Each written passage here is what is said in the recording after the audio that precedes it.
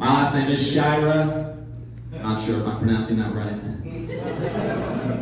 Because it's like Italian, but my family and I are not. Like, we're like Fazoli's Italian. You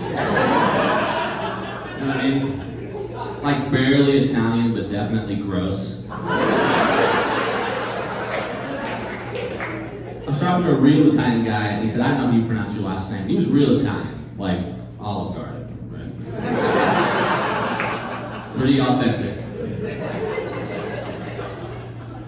He said, I don't know how to pronounce your last name. Your last name is Sciarra, which this does a lot of the heavy lifting there.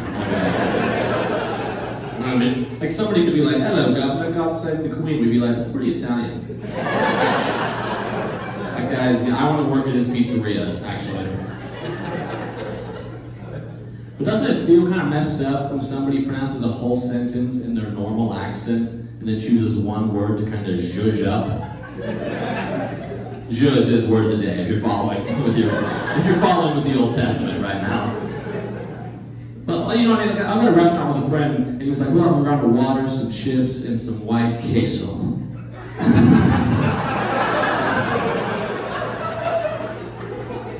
You're white, so it's just queso. You might as well order the spit in my cheese. That's what you're getting, right? There are some words that you gotta meet. Some words are trickier than others, like fajita. You gotta meet fajita halfway, right? Because you can't be like mas fajitas. Your name's Kyle. Relax. But you also can't be like, I don't want any of them damn fajitas. It's like, does he think that's a slur? That was awful. I don't know. I graduated from college in May. I got a degree in journalism, and I do stand-up comedy. So that wasn't even the funny part yet. You guys just hurt my feelings, actually. You guys friends with my dad? What is this? Like, I don't even want to do a joke now. Journalism, comedy. I don't know what I want to do. I just know that I want to be poor.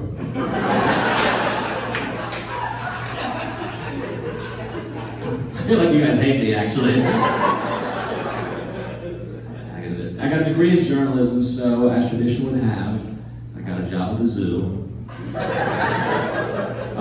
got a job as a janitor at the zoo. You know? My official title was guest services, but when somebody puked, I cleaned it up. So that was me sprinkling sawdust everywhere. I think you know a job's going to be awful when they hire you on the first phone call. When they're just like, hello, you're hired. I'm like, what? Like, you don't need to see my resume? They're like, you speak French? I'm like, what? Well, I try to play along and like, au revoir, I guess. And they're like, good, you're going to be cleaning up some wee-wee.